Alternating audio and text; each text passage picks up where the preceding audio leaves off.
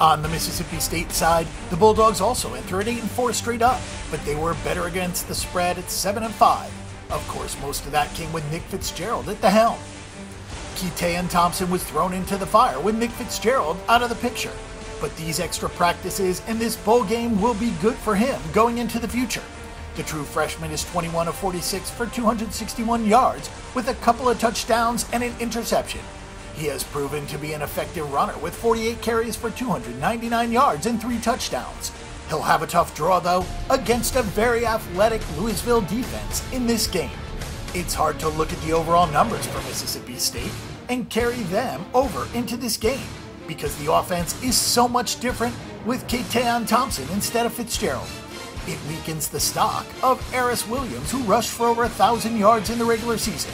It also weakens the stock of the wide receivers.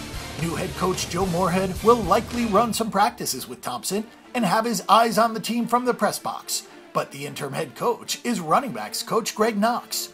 Mullen took his co-offensive coordinators with him to Gainesville, so the Bulldogs are operating at a pretty big deficiency in that regard in this game.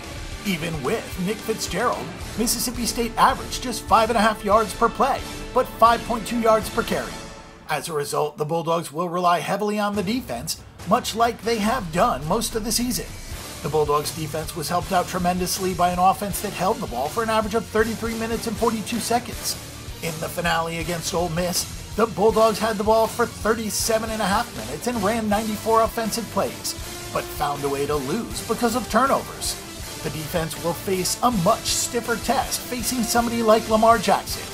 The Bulldogs allowed only 3.7 yards per carry and held opposing quarterbacks to a 51.6% passing rate, which was easily the best number in the last 3 seasons.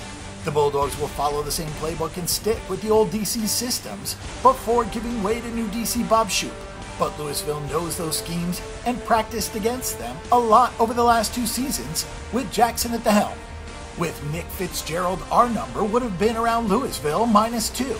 Without him, this may not be a big enough adjustment, especially with the coaching situation at Mississippi State factored into the equation. The Bulldogs should be in good shape going forward with Moorhead, but the slate will be wiped clean after this game.